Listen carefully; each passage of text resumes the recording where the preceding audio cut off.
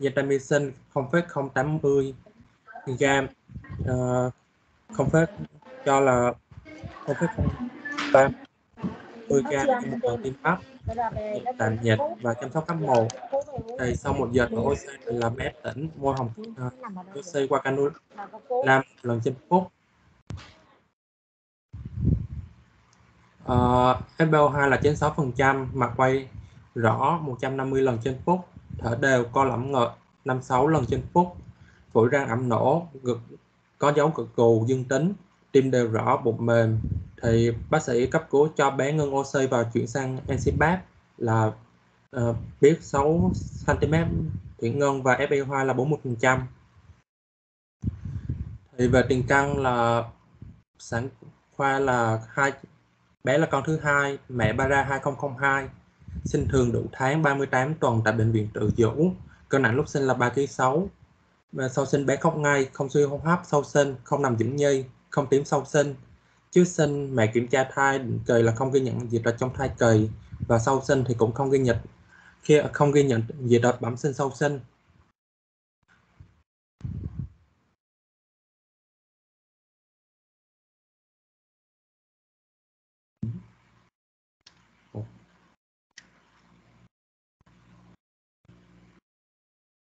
Về bệnh lý thì là bé lần đầu nhập viện, chưa bị nhiễm Covid, chưa ghi nhận tiền căn bệnh lý tim, phổi, huyết học, các bệnh lý suy giảm miễn dịch trước đây, chưa ghi nhận tiền căn chàm, lao, hen, các bệnh lý đường hô hấp khác, tiền căn ho kéo dài, khò khè kéo dài từ khi sinh, và cũng chưa ghi nhận tiền căn bệnh lý di truyền dịch tật bẩm sinh.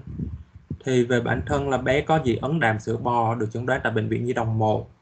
Dinh dưỡng thì bé bú sữa mẹ hoàn toàn. Về phát triển thể chất thì bé hiện tại là ghi nhận là bé thừa cân.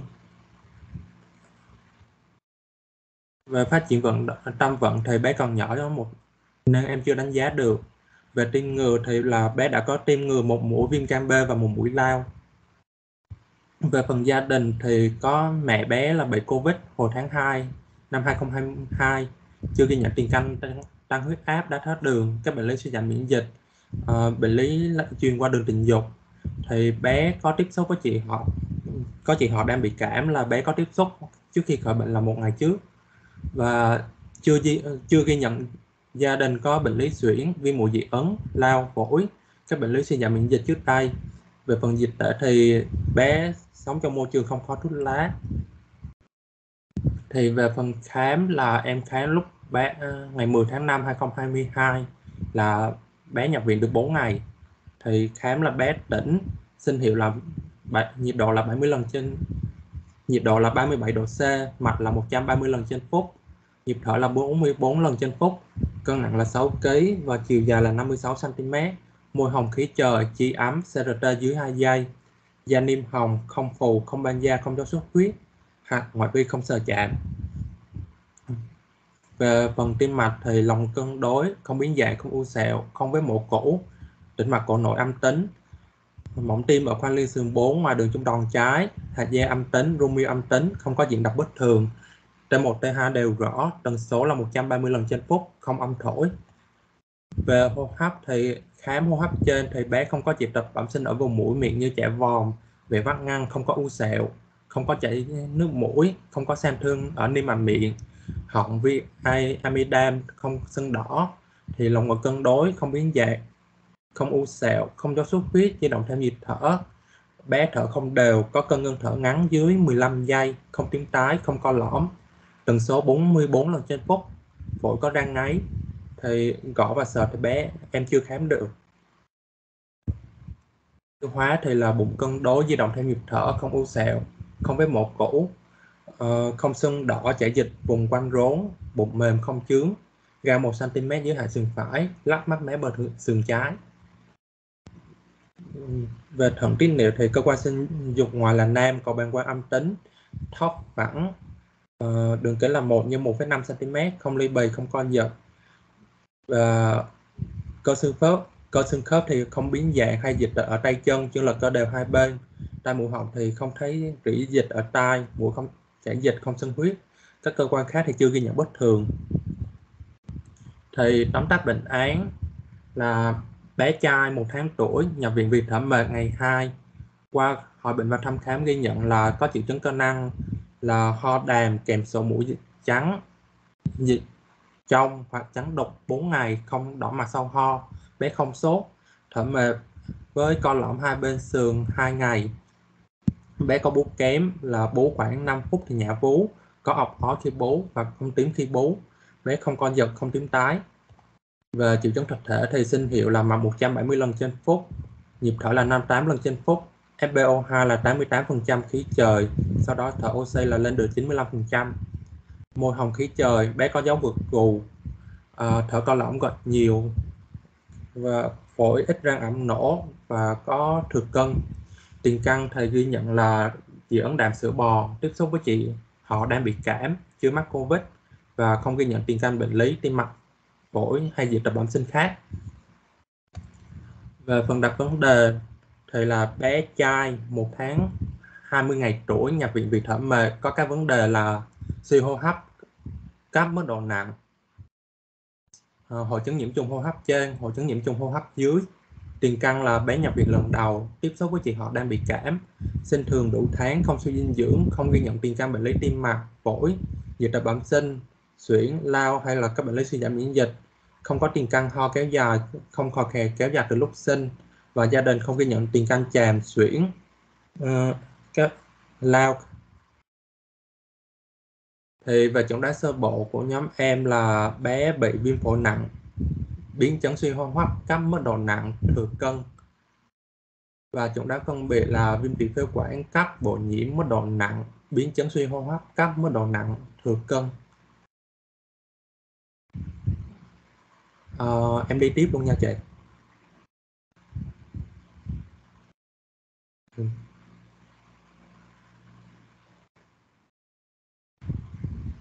Về biện luận lâm sàng thì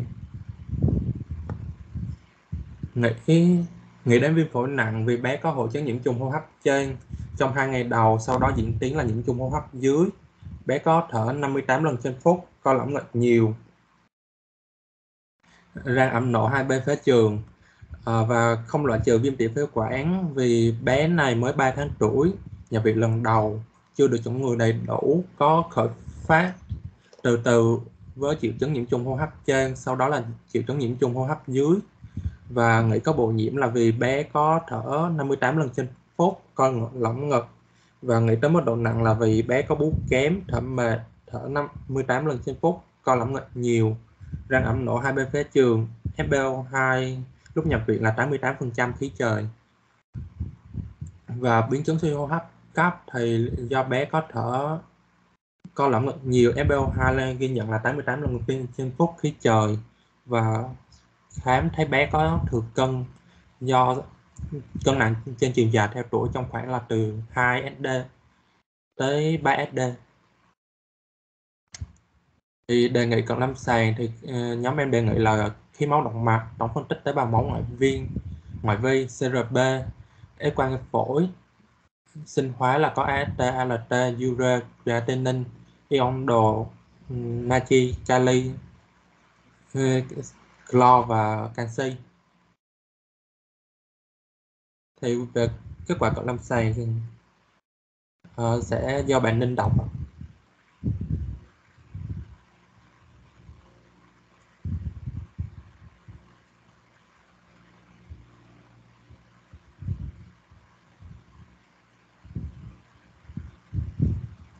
Dạ, tiếp theo là phần kết quả cận lâm sàng. Thứ nhất là khí máu động mạch thì kết quả là toan chuyển hóa.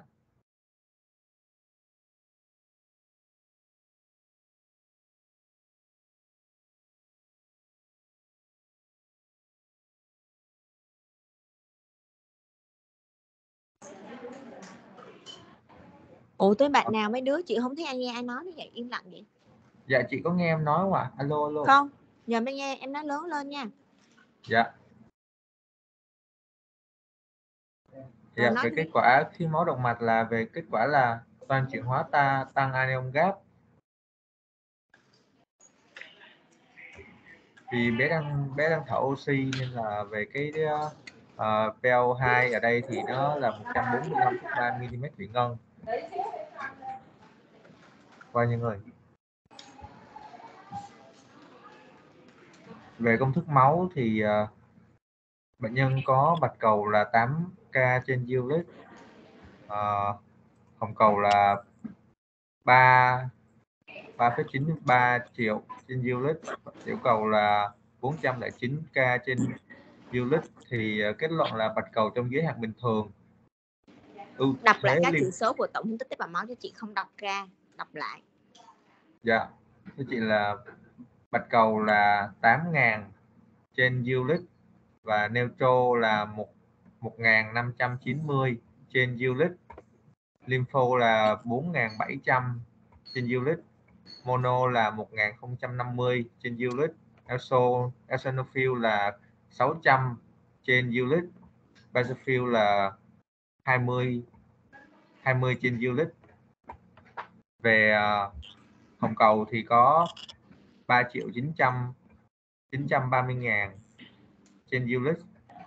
Về hemoglobin là 12 gram trên dl, HCT là 34,7%, MCV là 88,3, FL, MCH là 30,5 pg, MCHC là 34,6 gram trên dl, RDW là 13,6, tiểu cầu là 409.000 trên unit. Dạ, về kết luận thì bạch cầu trong giới hạn bình thường, ưu thế lympho thì cũng không thể loại trừ là chưa ghi nhận, không có ghi nhận tình trạng tăng bạch cầu ở trên bệnh nhi này.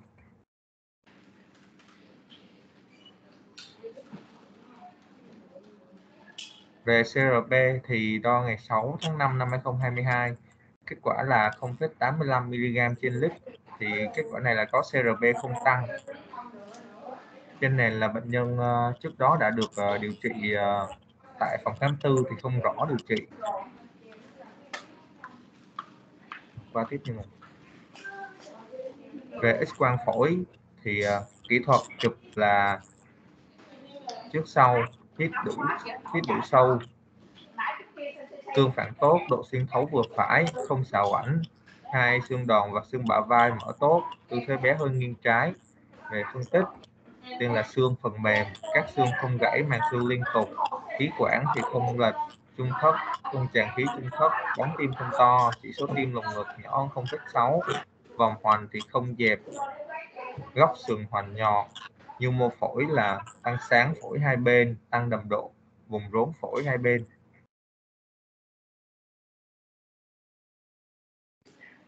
Về sinh hóa máu thì có AST là 39,7 unit trên unit, ALT là 25,97 unit, ure là 1,68 mmol trên lít, creatinine là 30,87 mmol trên lít thì chưa ghi nhận bất thường.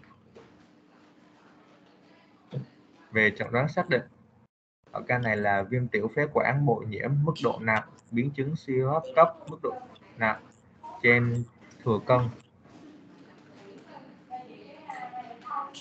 Dạ, về điều trị, hướng điều trị là có oxy liệu pháp, kháng sinh và dinh dưỡng. Về điều trị cụ thể thì là cho nằm phòng cấp cứu, nằm độ cao 30 độ, thông thoáng đường thở, thở NCPAP, P là 4 cm nước, FiO2 là 40%, trong đó lưu lượng oxy là 3 lít trên phút, lưu lượng khí là 12 lít trên phút, duy trì FiO2 94 đến 96%. Kháng sinh gồm có là cefovidi 1 g, 0,3 g x 3 tiêm mạch chậm, gentamicin là 0,08 g, rồi 0,03 g x 1 tiêm bắp. Chế độ dinh dưỡng là 1 PT, sữa mẹ, tự túc, chăm sóc cấp 2, theo dõi sinh hiệu, mạch, nhịp thở, FiO2. Lâm sàng thì theo dõi là ho, khò khè, co lõm, kiểu thở, âm phổi trong 30 phút. Về tiên lượng thì bệnh chẩn đoán và điều trị được. Hiện tại có biến chứng suy hô hấp cấp mức độ nặng.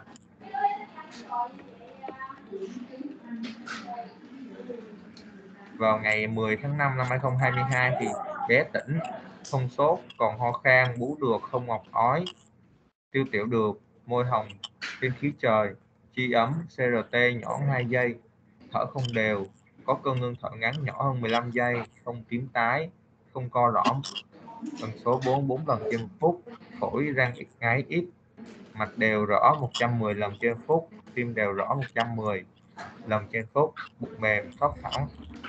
Kết luận là bé có đáp ứng với điều trị kháng sinh. Dạ, bài trình bày của nhóm em đến đây là kết thúc ạ. Chị và các bạn có góp ý hay là đóng góp gì cho bài trình của nhóm? Rồi, các bạn có ý kiến đi, xem bệnh này mình cần vấn đề, mình đưa ra vấn đề của bé này đúng chưa, những cái tiên lượng đúng chưa, những cái biện luận của bạn đúng chưa.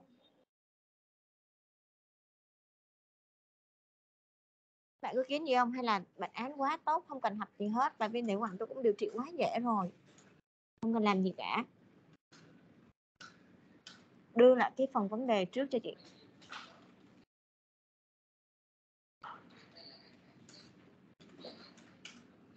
Sau lên. 1 tháng 4 ngày tuổi. Đó, mấy bạn thấy có vấn đề em bạn đưa ra không? Siêu hấp, nhiễm trùng. Dạ chị ơi, bé này 1 tháng 20 ngày tuổi đó chị. Em chưa sửa lại kịp. Rồi cũng được luôn, 1 tháng 20 ngày tuổi lên, mà các cái bây giờ chị hỏi nè, cái bài viêm tiểu phế quản là một cái bài mấy đứa sẽ đọc để mấy đứa tự biện luận bệnh án, đúng không? Tại vì trong chương trình thì mấy đứa sẽ học cái bài của viêm phổi, còn bài viêm tiểu phế quản sẽ thông qua cái phần mà bệnh án mình sẽ học về cái phần về áp dụng trên lý thuyết nữa. Vậy thì cái bài viêm tiểu phế quản các bạn có không? Có không? Có cái bài viêm tiểu phế quản không? Trong cái tài liệu tham khảo chị đưa trong cái group chung có cái bài viêm tiểu phế quản không mấy đứa? Có không? Dạ có chị. Sao chị hỏi mấy đứa không trả lời, mấy đứa kỳ quá ha.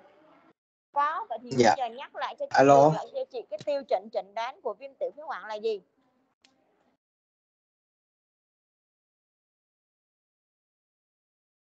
Được lại cho chị coi.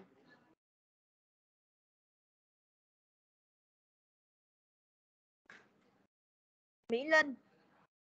Bạn Mỹ Linh là ai?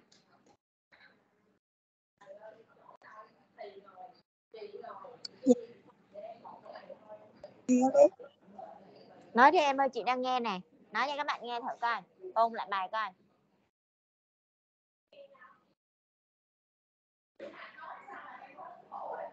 Chị là về tiêu chuẩn chẩn đoán của viêm tiểu phế quản thì chủ yếu là của lâm sàng, thì mình phải hỏi bệnh sử và lâm khám lâm sàng là cơ bản. Thường nhớ là tuổi sẽ nhỏ hơn là 24 tháng tuổi. Lâm sàng thì có hội chứng là ho khò khè lần đầu, khó thở và có thể là thở nhanh, co lõm lồng ngực. Về chẩn đoán mức thì có nói luôn mất chẩn đoán mức độ không chị? Không. Tức là chủ yếu là tiểu phế quản, cái tiêu chuẩn chẩn đoán thứ nhất, lứa tuổi, thứ hai dịch tễ, thứ ba lâm sàng tam chứng điển hình ho khò khè, thở nhanh, co lõm ngực. Đúng chưa? 2 tháng đến 24 tháng, khò khè lần đầu. Đó, những biểu hiện như vậy. Rồi sau đó mình sẽ thấy biểu hiện lâm sàng ho, sổ mũi, sốt nhẹ, sốt cao, sau đó diễn tiến thở nhanh. Tuy nhiên là toàn phát nó có thở nhanh, co lõm ngực, có đứa suy hấp nặng, có đứa vô. Đúng không? Rồi đó là cái tiêu chuẩn chẩn đoán chính của viêm tiểu phế quản. Vậy thì em bé này em coi cái vấn đề của mình cả thử coi. Vấn đề của mình là sao? Hấp dưới. Thì đối với những vấn đề này em thấy nó có cái gì phù hợp với viêm tiểu phế quản, lứa tuổi thì nó hơi không điển hình rồi này. Lứa tuổi điển hình của viêm tiểu phế quản đỉnh là từ khoảng 3 đến 6 tháng, đỉnh luôn nha mấy bạn. Dưới 2 tháng thì dè dặt rồi. Đó. Tại chị thấy mấy bạn phán đùng một cái vô, nhào vô viêm tiểu phế quản. Rồi chị đồng ý, tại vì nhập nhằn giữa viêm phổi và tiểu phế quản rất là khó. Nhưng mà đứa này nó điển không có cái tam chứng điển hình mới biết. Do đó đứa này nếu mà mình nghĩ thì mình sẽ đưa viêm phổi lên và viêm tiểu phế quản là trở nên phân biệt, chứ không đưa cái viêm tiểu phế quản lên hàng đầu nha. Em bé này nó bao nhiêu? 1 tháng 20 ngày, nó dưới 2 tháng tuổi, các bạn thấy không? Không có một cái tam chứng khò khè gì hết. Thì sao em ưu tiên được? Đó là cái vấn đề chính thứ nhất mà bạn đến về rồi.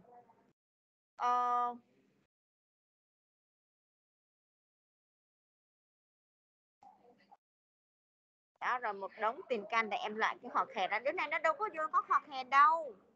Nghe cũng không thấy, nghe bằng ống nghe không thấy, nghe bằng tai cũng không thấy luôn. Nha, nót cái đó lại cho chị, làm bệnh án đừng có rập khuôn kỳ quá, thấy người ta chẩn đoán với thực quản mình đánh theo. Qua cái vấn đề tiếp biện luận này các bạn nhìn biện luận này, qua biện luận đi. Nó không có một cái logic gì hết, mấy đứa nhìn nè. Không loại viêm tiểu phế quản vì bé dưới 3 tháng tuổi, nhập lần đầu chưa được chủng ngừa đầy đủ. Ủa? Bây giờ bé chủng ngừa đầy đủ là sẽ không viêm tiểu phế quản hay sao đó chị nghe? 1 tháng rưỡi nó chủng ngừa cái gì mà đầy đủ? Biết rập khuôn theo cái copy cái bệnh án của ai? 1 tháng rưỡi nó được chủng ngừa cái gì nói chị nghe?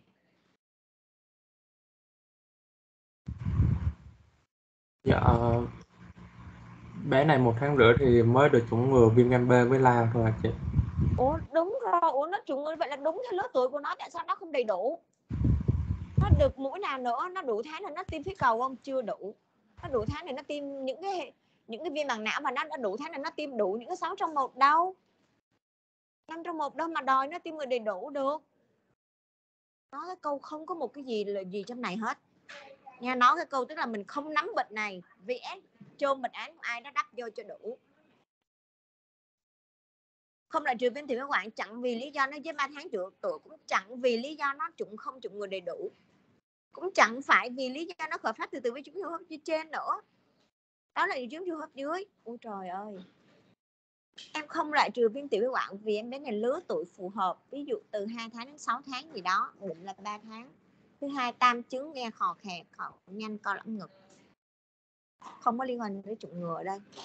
Chủng ngừa em có chủng ngừa để RSV không? 80% RSV nó gây viêm tiểu phế quản, mà RSV nó có vaccine chưa? Trong cái bài chị viết rõ nó chưa có vaccine nó không hiệu quả. Vì sao? Người ta đã thử nghiệm vaccine rất nhiều lần của RSV từ khi SV nó có cái dịch RSV, nhưng mà nó không hiệu quả là tại vì nó gây những cái con nó điều chế nó trên.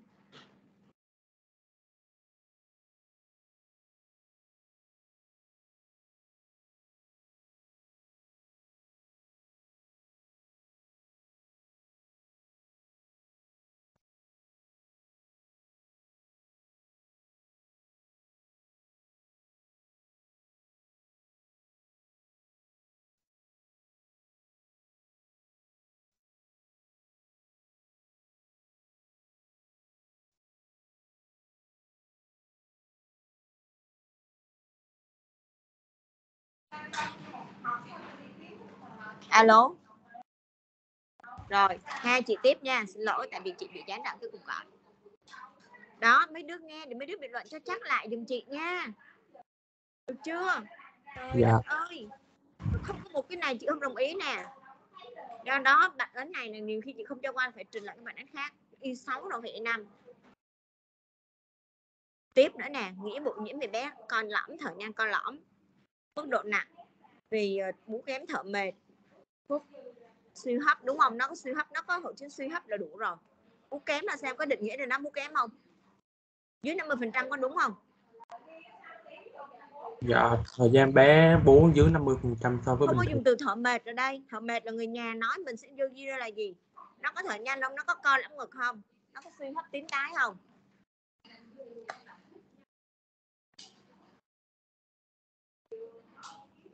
Nhà mai mốt biện luận dùng những từ chuyên ngành của mình, nó không còn là trong bệnh sử của bệnh nhân kể nữa, mà là dùng những từ dân gian ở đây, không được ghi vô đó. Nó nặng vì thứ nhất SB3 nó tím tái nè, nó thở co lõm ngực nè, nó ăn kém, nó bú kém, định nghĩa 2 chấm bỏ ngoặc dưới 50% bình thường. Đó, ghi từ chuyên ngành, chuyên khoa, chuyên rõ ràng.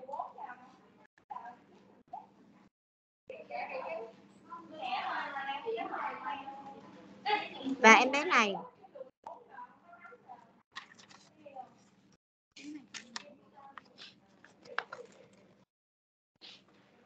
các bạn đợi chị chút xíu.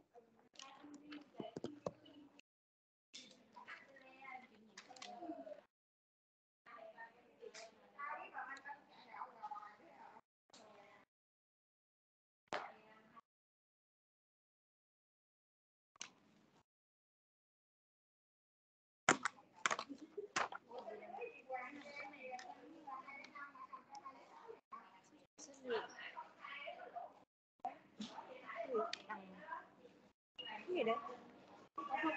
Tình trạng nhiễm trùng ổn thì họ chỉ là ta đi cho thêm thuốc bổ máu.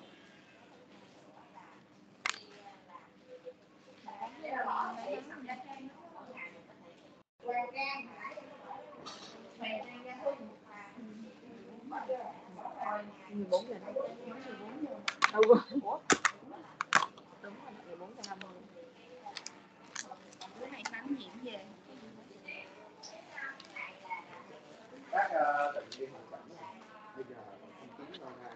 Chút xíu đi, anh chưa kịp về. Sao mà đúng không? Lúc kia đánh đấy rồi đúng không? Đánh cho chị cái tổng tích máu cho bé này, ghi tên mẹ nha. Em cứ ghi tên bé này xong rồi em chút xíu ghi là mẹ. Cái tờ in ra ghi là mẹ. Ủa? Đâu bé nào? Cho mẹ mà. Mẹ. Cho mẹ. Mẹ thì sao? Cho mẹ. Mẹ làm cho mẹ. Rồi, các bạn nghe vấn đề này hiểu đến đây chưa? Rồi, bây giờ như vậy nè, 1,5 tháng như vậy thì mình nghi ngờ thật đó, nhưng mà nó nổi trội của cái viêm nhiễm trùng hốp dưới. Nha, nó nổi trội đường hốp dưới ở trẻ dưới 2 tháng tuổi. Đúng không? Thì chẩn đoán sau cùng mình vẫn nghĩ là viêm phổi chứ không là viêm tiểu phế quản. Lứa tuổi cũng không phù hợp, không có tam chứng điển hình. Quốc vương chẩn đoán của mình là viêm tiểu phế quản. Rồi, đồng ý chưa? Không có ai hỏi thì mình phải giảng. Các bạn không chịu hỏi gì hết. Học rất là kỳ. Qua tiếp theo. Biện luận mai mốt mà chị đọc bản án mình biện luận không chắc, không logic copy của bạn khác đắp vô là chị không đồng ý. Chị bắt làm 10 cái bản án lại. Rồi qua tiếp theo. Đó, bây giờ đề nghị khí máu phổi ure này. Rồi, đồng ý ha, tại vì sao em bé này nó vô với mình với tình trạng nặng suy hấp, mình bắt buộc phải có khí máu để giải đồ. Được chưa? Rồi. Tiếp. Nè các bạn nhìn khí máu nè. Khi các bạn đưa ra một cái khí máu bất thường, các bạn phải giải thích lý do. Vậy thì cái này toàn chuyển hóa lý do gì?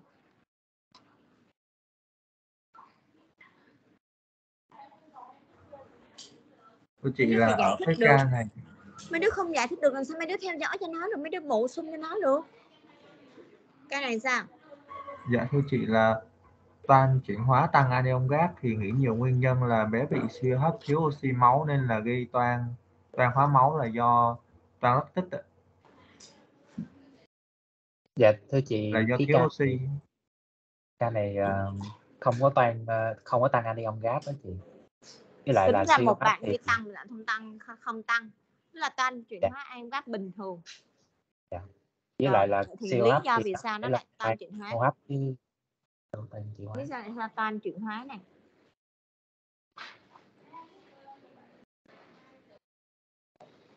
Các nguyên nhân gây toan chuyển hóa. Đọc hết lại các nguyên nhân gây toan chuyển hóa, chỉ Y6 rồi không còn Y5 nữa đâu mà không biết đọc khí máu. Mình phải đưa ra một cái kết luận vì sao nó như vậy thì em mới bù được. Ví dụ đứa này chưa bù nhưng em phải theo dõi làm sao để cho nó chỉnh được cái khí máu động mạch.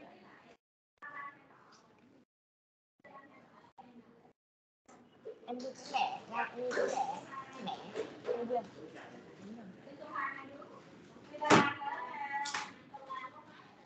Trả lời chị nghe. Đưa chị Linh, hồi chị Linh.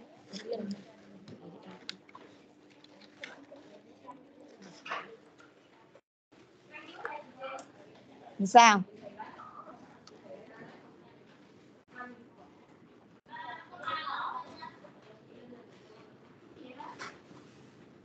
Nguyễn Thị Tiểu Ngọc. Tại sao bé này nó toan chuyển hóa?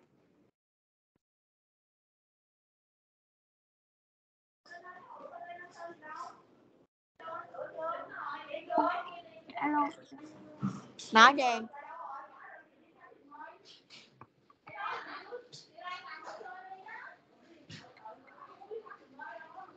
Dạ, thưa chị là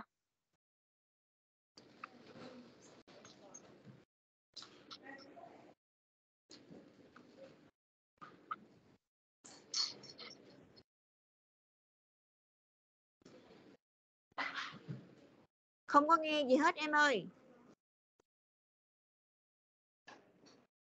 Không nghe được gì hết nha em.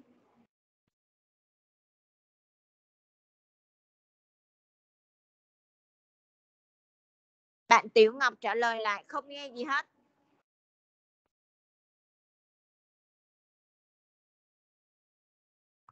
Dạ alo chị có nghe lại chưa ạ? Rồi nghe.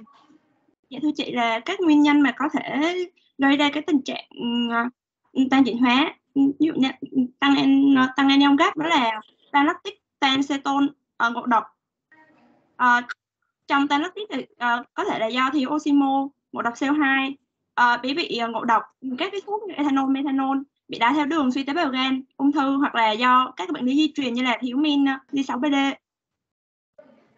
Còn tan ceton thì có thể do là đái tháo đường, do bệnh nhân đó, hoặc là do đó chuyển hóa glucosin. Thì trên cái ca này á, thì em nghĩ là nó bị tan lactic là do nó bị thiếu oximo, do bệnh nhân bị siêu hấp ạ. Rồi, đúng ha. Khi mà mình đưa ra một cái kết luận thì mình biết nguyên nhân vì sao. Rồi tiếp theo đi mấy đứa. Chị ơi, cái ca này không có tăng anion gap á, nên là không phải tăng lactic. Quên, xin lỗi, cái ca này tính ra không tăng anion gap. Vậy thì tan chuyển hóa không tăng anion gap, nguyên nhân gì?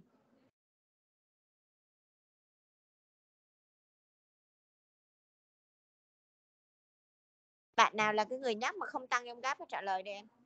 Dạ, có thể là do tiêu chảy, hoặc là toan hóa ống thận tiếp 2, hoặc là một cái suy thận,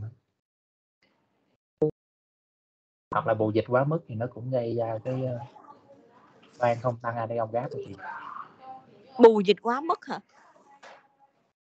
Rồi, vậy thì trong cái tiêu chảy tại sao nó lại tan chuyển hóa?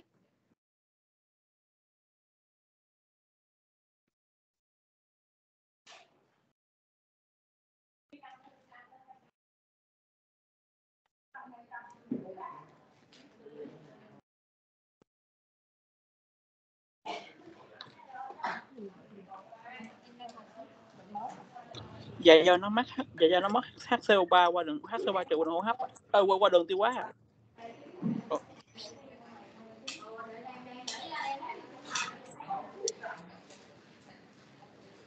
HC3 trừ đúng không? Như vậy này mấy đứa, trong những trường hợp em bé mất nước ha, nói chung là mất nước, trong đó có tiêu chảy hoặc là nôn ói, thở nhanh, suy hấp á, trong suy hấp nữa, thì nó sẽ gây tình trạng sẽ toan chuyển hóa, toan chuyển hóa, giai đoạn toan chuyển hóa của nó, giai đoạn đầu nha.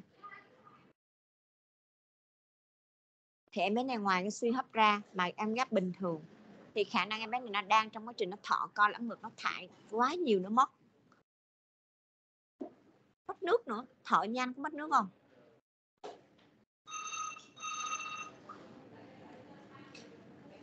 Suy hấp này dạ, nó thở trong nhanh. Dạ trong cái tình huống này anion gap tính ra là nó khoảng 19 mấy là nó có tăng à. Sao ý là sao em không biết bạn tính sao mà bạn nó không tăng. Rồi em cứ ghi số cụ thể đó lại giùm chị coi. Em lấy một cái file Word, em ghi số cụ thể ra cho mọi người đều thấy hết. Tính lại, tính cho đúng lại cho chị coi.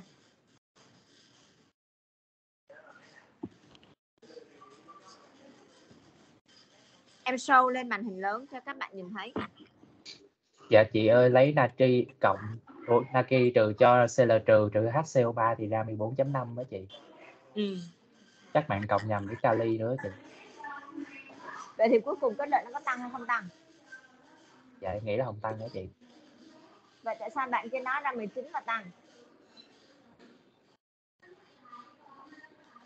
Đâu có cộng với kali đâu Nghĩa. Có cộng kali mà. Không. Nếu như khoa không cộng kali là khoa ra bao nhiêu vậy? 14.5. 14.5 nó vẫn tăng nha, tại vì theo sách thực hành của Đại học Y Dược thì người ta nói là giá trị bình thường mà nếu như mà công thức không cộng kali á thì nó cũng từ 7 tới 13 à.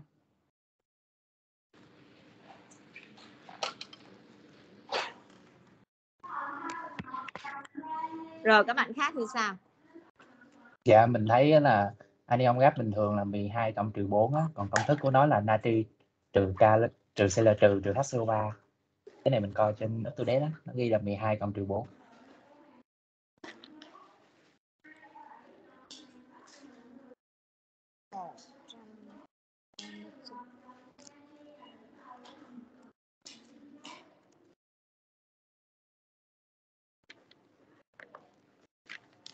Ôi trời ơi.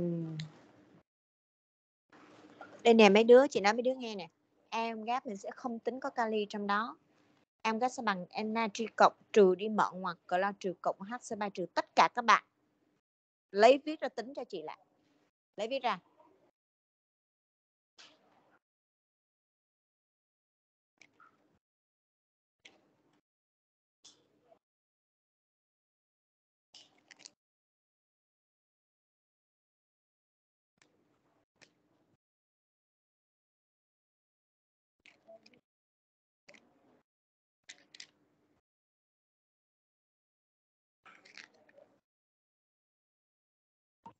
Dạ tính được 14.5 ạ.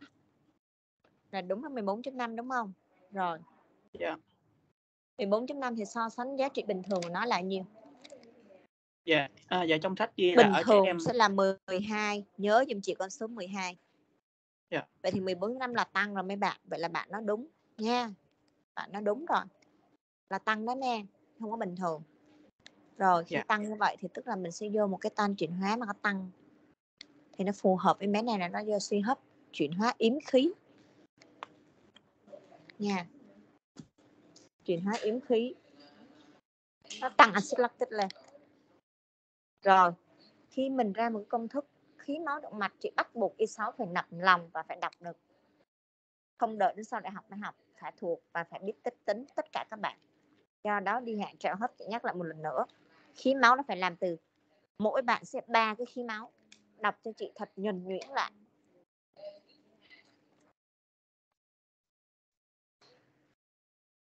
Rồi. Và bây giờ mình quay lại cái bài của mình tiếp nha. Bây giờ cuối cùng tất cả những cận lâm sàng cho mình thấy, quay lại cái x-quang cho chị đi. Quay lại cái x-quang. X-quang. Rồi x-quang này mình sẽ thấy sao? Em bé này không phải hít chưa đủ sâu đâu mấy đứa. Em bạn thử đếm cung sườn giùm chị coi. Đủ sâu không?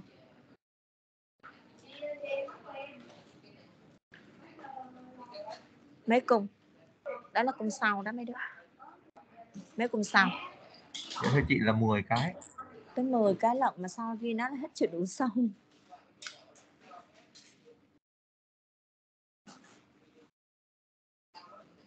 À hít đủ sâu, xin lỗi chị nhìn lầm. Rồi, hít đủ sâu luôn mà nó ứ khí luôn. Rồi, ngoài ra nó còn có hình ảnh nào khác nữa không?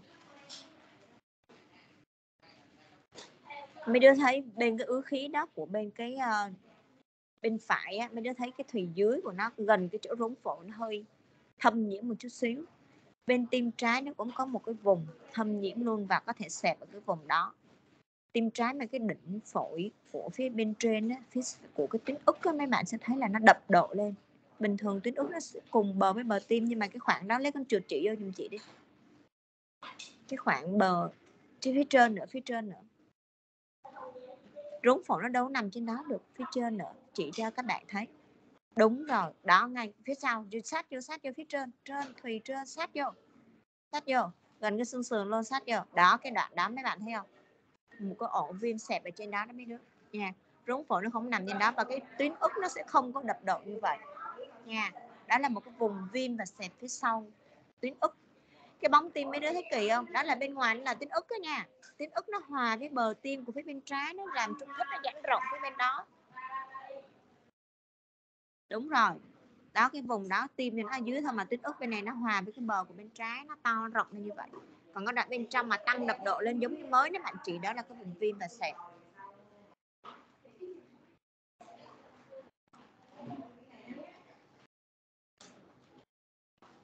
Rồi, vậy thì kết luận trên X-quang này là vừa ứ khí và viêm xẹp vùng phía trên đỉnh phổi bên trái ha.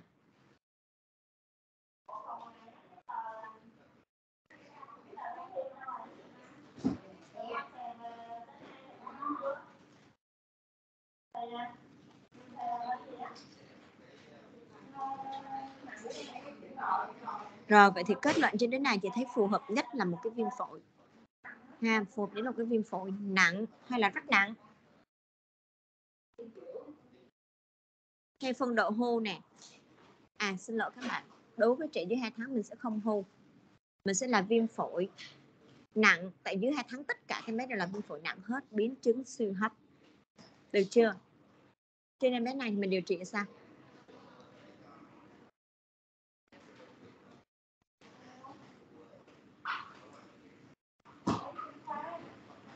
Vậy thì mình đã lấy nhầm một ca rồi. Đứa này nó không có điển hình của viêm tiểu phế quản, đứa này nó không có khò khè, nên cái nhóm này điêu hấp chưa? Họ này nhóm này điêu hấp chưa? Alo. Dạ, Dạ, nhóm này đang đi hô hấp rồi chị. Nhóm này đang điêu hấp, trong ngày mai trình bệnh án đầu dùng ca viêm phổi điển hình cho chị, có khò khè rõ ràng nha chị nha. 201 có một ca đấy, rất là rõ luôn đấy. Xem tìm được không, xem các bạn có tìm được không nha. Chị nói chỉ điều luôn 201. Vậy thì mình sẽ điều trị hỗ trợ hô hấp cho bé này thôi. Bé này thở cái gì? Cho thở CPAP luôn hả? Ui, chị định thở CPAP luôn hả? Sao vậy? Dạ, lúc đầu cấp cứu là cho thở CPAP luôn chị. Lý do? Nó nằm ở cấp cứu hay nằm hô hấp trước? Dạ, nằm ở cấp cứu trước. Vậy là lý do người ta lý do làm sao ra thở CPAP và dưới cấp cứu trước kìa? Có phải nó thất bại với oxy không? Ủa, Dạ. sự trí thở cấp cứu là thở oxy mà. Lúc đầu là thở oxy. Đây đúng rồi, đây này mấy bạn thấy nè ha. Người ta thất bại với oxy sau 1 giờ người ta mới cho thành thở CPAP. Đúng luôn, đúng chưa? Rồi, mình thở oxy mình theo dõi ít nhất là nửa tiếng 30 phút mà bé nó vẫn không đáp ứng, tức là tình trạng hô hấp nó không cải thiện, nó vẫn nhịp tim nó nhanh lên, thở nhanh lên, thở ngật ngừ gì đó. Mặc dù có thể SpO2 nó đạt nhưng mà rõ ràng cái tăng công thở nó chịu không nổi thì người ta vẫn có chỉ định chuyển sang CPAP. Rồi khi chuyển sang CPAP, biết cách tính CPAP rồi đúng không? Lúc chị học chị đã dạy rồi, được chưa? 40 thì là áp lực 6, 40 thì oxy với em bằng mấy? Oxy mấy ơi, em bằng mấy? Thứ 6 là chị phải đi từ từ từng chi tiết một cho các bạn biết được cái cách điều trị. Em bằng mấy, oxy bằng mấy?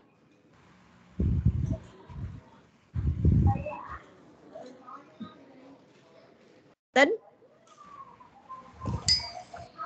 Quên hết rồi. Bây giờ lưu lượng chung áp lực 6, lưu lượng là 12 nè nha, lưu lượng dưới là 12, FiO2 40%, vậy thì oxy bằng mấy, em bằng mấy?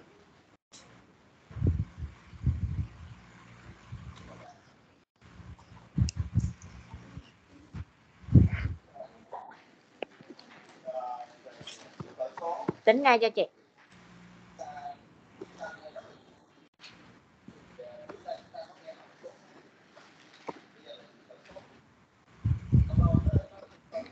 Dạ chị ơi, thì tính ra là với cái FiO2 là 40% với lưu lượng là 12 lít trên phút thì oxy là 4 và E là 8 chị.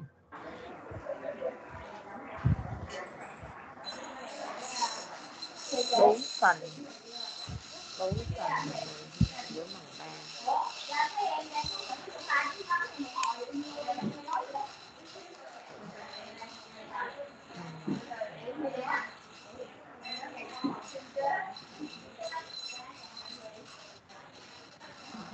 Không chị ơi, tỷ lệ là 1/3 á chị, là oxy. Tỷ lệ oxy với E là 1/3 mà tổng hai cái là 12, nên là khoảng cỡ oxy là khoảng tầm 3, còn cái kia là khoảng tầm 9.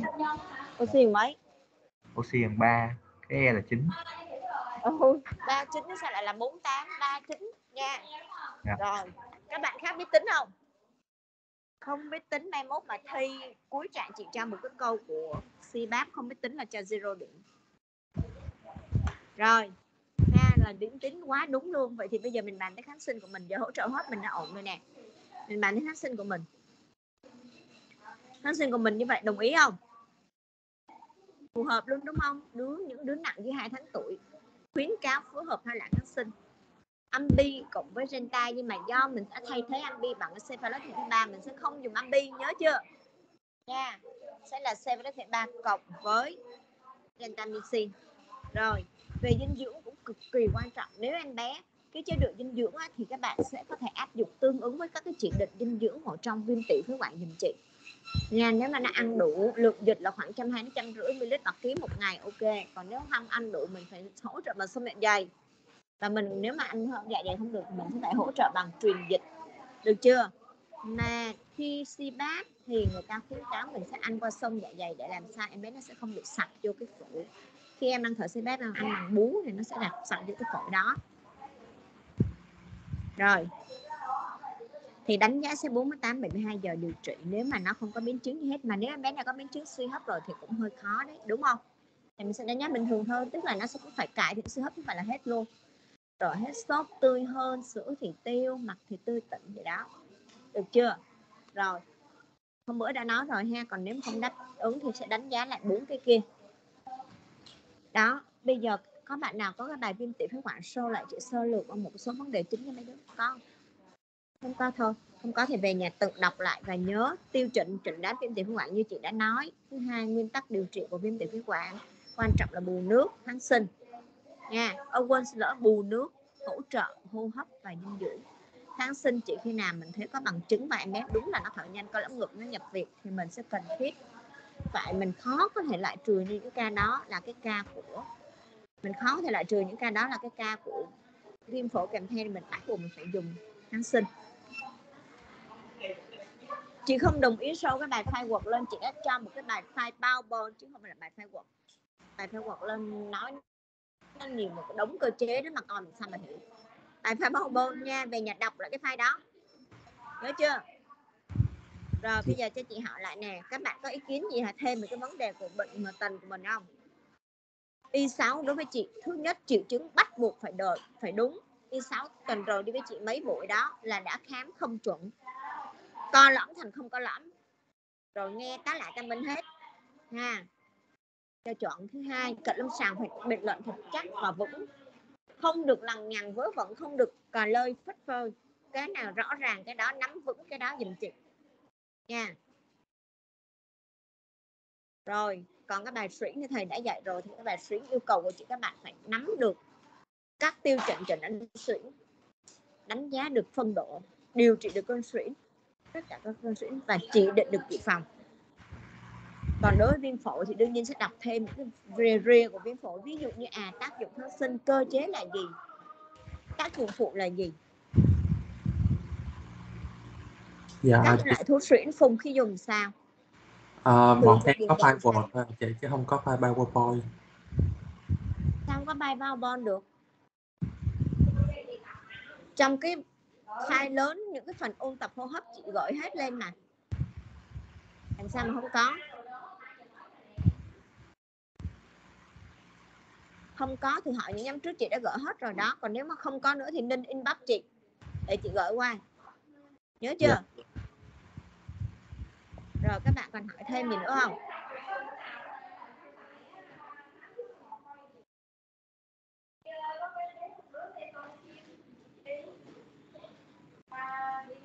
Mất tiêu rồi mấy đứa. Đó, có bài luôn mà nó không có. Dạ phải bài này không chị? Dạ vâng. Đúng luôn. Thôi không cần lược lại đâu, chính yếu đơn giản lắm mấy bạn. Và trong cái viêm tiểu phế quản như vậy nè mấy đứa, trong cái viêm tiểu phế quản như vậy nè, triệu chứng ho nó sẽ hết ít nhất cũng phải là 1-2 tuần.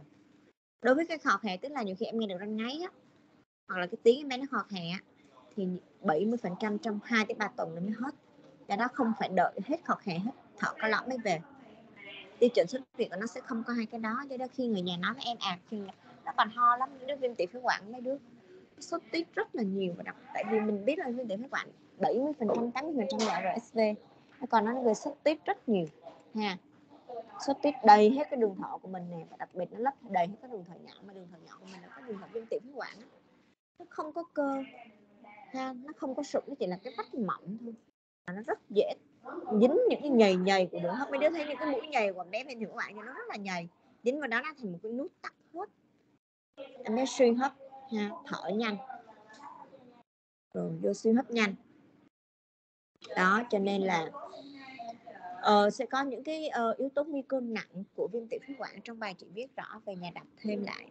Và những yếu tố nguy cơ nặng đó mình phải tiên lượng, khả năng dè dặt nó sẽ vô suy hấp đó, mình nên cho nó nhập viện, như là dưới 3 tháng tuổi, sinh non, nhẹ cân, suy hấp sau sanh, bệnh lý tim bẩm sinh, có đường huyết động, bệnh lý thần kinh cơ, suy giảm miễn dịch, suy dưỡng nặng ha. Đó, đại sản với quản phổi, nhưng bên đó là có cái nguy cơ nặng thì mình xem xét dè dặt cho nhập viện.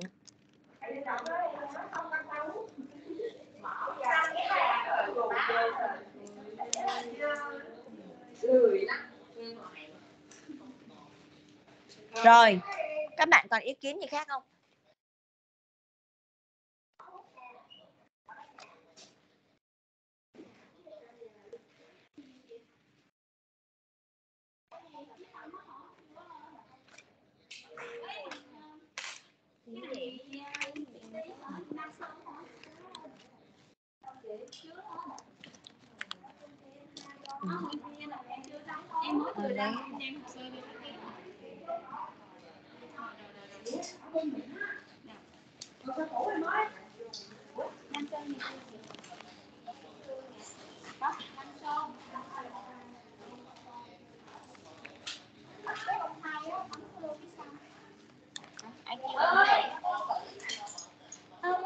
Thì sao cái ca này không cho thở HFNC trước? Không thở HFNC được hả? Ý là sao không cho thở HFNC trước xong rồi mới NCPAP sau á chị? Nếu không đáp ứng. Tại vì ở dưới đó người ta không có HFNC. Dạ chị.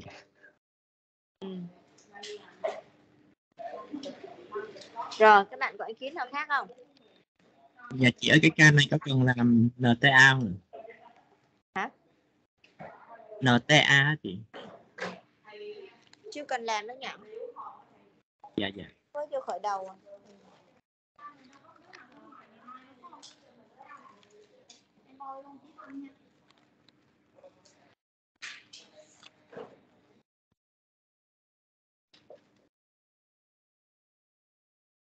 Rồi, các bạn có ý kiến nào khác không?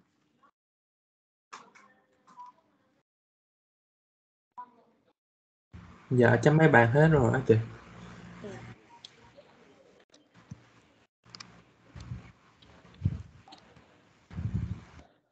Rồi vậy thôi nha mấy đứa nha.